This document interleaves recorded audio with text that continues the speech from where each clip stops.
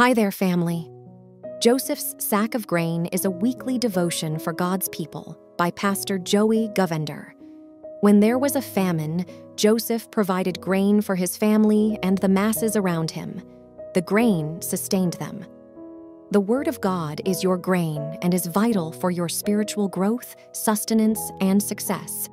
Here's today's edition of Joseph's Sack of Grain. Hi there, family. I'm excited to share the word of the Lord with you today, and I pray that the Holy Spirit is going to bless you today in the name of Jesus. Acts chapter 2, the Bible says, when the day of Pentecost had fully come, they were all with one accord in one place. And then it says, and suddenly there came a sound from heaven as of a rushing mighty wind, and it filled the whole house where they were sitting. Then there appeared to them divided tongues as of fire. One sat upon each one of them. And they were all filled with the Holy Spirit and began to speak with other tongues as the Spirit gave them utterance. You know, after Jesus Christ ascended, the Bible says upon his ascension, or before that, he said to them, listen, go and tarry in Jerusalem until you get the power from on high. In Acts chapter 1:8, he said to them, you shall receive power after the Holy Spirit is come upon you. You'll be my witnesses, he said, in Jerusalem, Judea, and Samaria, and the uttermost parts of the earth.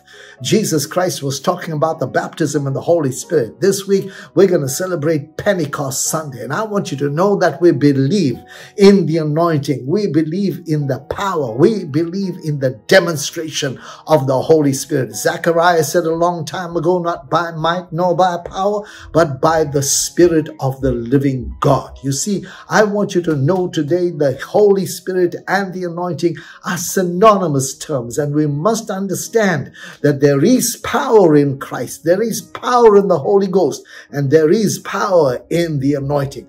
I'll tell you what, my beloved, churches have become too secular. They think they can talk to you, give you motivational talks that will help you, give you nice poems and nice sayings and all of these things that will help you. They won't help you. Only the power of the Holy Spirit, backed by the word of the Almighty God, is what's going to get you out in this season and get you doing the things you want to do. And it's only by the power of the Holy Spirit.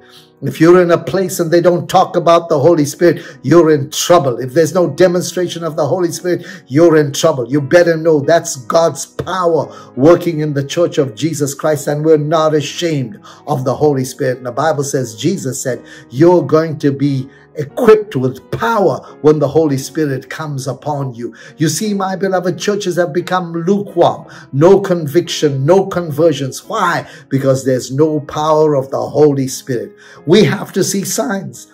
We have to see wonders. We have to see miracles. They have not ceased. As long as there is a living God, as long as Jesus is alive, as long as we believe in the power of the Holy Spirit, there must be signs. There must be wonders. There must be miracles, because that's the power of God working through his church. And I'm excited about that. And as you go into Pentecost Sunday, I pray that you will see the manifestation of the power of the living God in your circles. The Bible tells us the disciples waited in the upper room until they got the visitation from the Almighty God. You will have churches, you will have people, but I tell you, there's a difference with Spirit-filled people. Spirit-filled people are joyous people. They don't care what is happening. They rejoice in their tribulations. They rejoice in good times and in troubled times. I want you to know, Spirit-filled people love fellowship. You don't have to beg them to come to church. You don't have to hand out special gifts and make them feel nice and comfortable. They just enjoy fellowship because they're filled with the Spirit.